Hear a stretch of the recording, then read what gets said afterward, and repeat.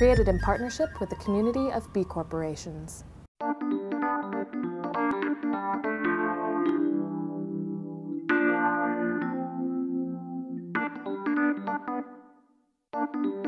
How good can one brownie be?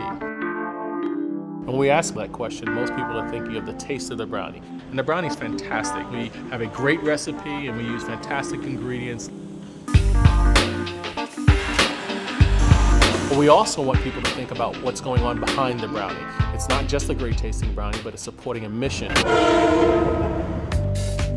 Greyston is a social enterprise, and a social enterprise is defined as having a double bottom line with a social mission and a profit mission.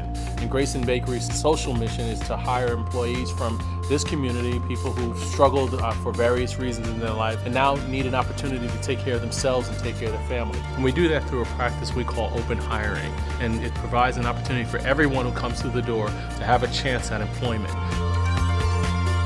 I've been working at Greyston for 8 years. They give everybody a chance.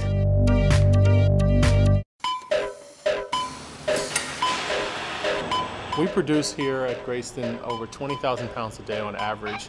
Our brownies are used inside ice cream. We've been working with Ben & Jerry's for over 18 years. We also produce brownies that are individually wrapped and put on retail shelves under the brand name of Do-Goodie.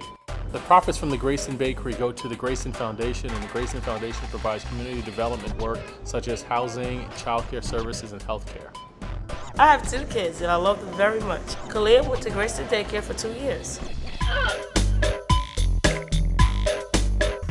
Business actually largely controls a lot of what happens in this country and in this world. It's one of the major influences. At times it has been religion, at times it has been government. I would argue now that the major influence on this world's performance is business.